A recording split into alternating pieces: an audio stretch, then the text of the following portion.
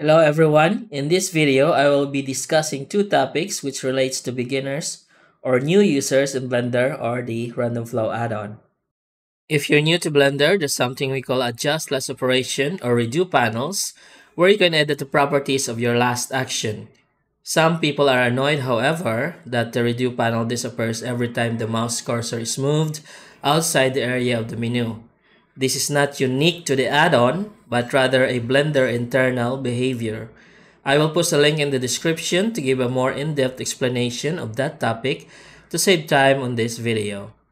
You can bring this back, however, using the F9 hotkey. But of course, some people might just want this menu to be static.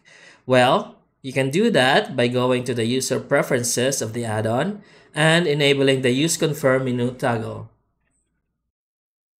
The Redo panel for the add-on will then be converted to a Confirm type menu where you must click the OK button for the effects of the properties to activate. You can then open the Redo panel in the bottom left area of the viewport, and when you modify any of the properties or toggles, then the effects will be live. This menu will stay in this place, but you can still recall the Redo panel anywhere in the viewport using the F9 hotkey. Next up, new users who are following some of my videos might not be getting the same cool result as I'm getting. I'm not really doing anything special and I keep using the same preset, for example in random panels in most of the videos. It all has to do with topology. The randomizer doesn't generate the details out of thin air. It's all connected to the topology of your face selection. The way you arrange your topology will have an impact on the randomized result. This is quite true, especially for random loop extrude and random panels.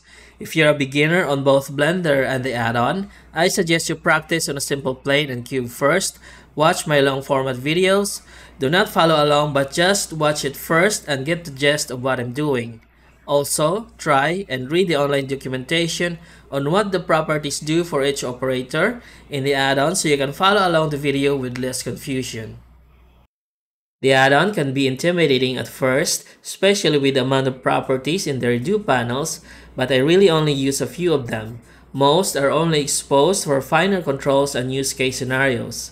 After you're done practicing with planes and cubes, try it next on simple base meshes of spaceships or vehicles. Keep it angular and basic, and of course mostly quads because most of the random operators can only subdivide quad faces for the randomization. Try to layer the details by doing big shapes first, then creating finer details on top of that.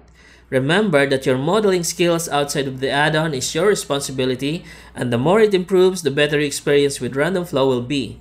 And that's it for this video. I'm trying this shorter format using DaVinci Resolve, and I hope to do it more in the future.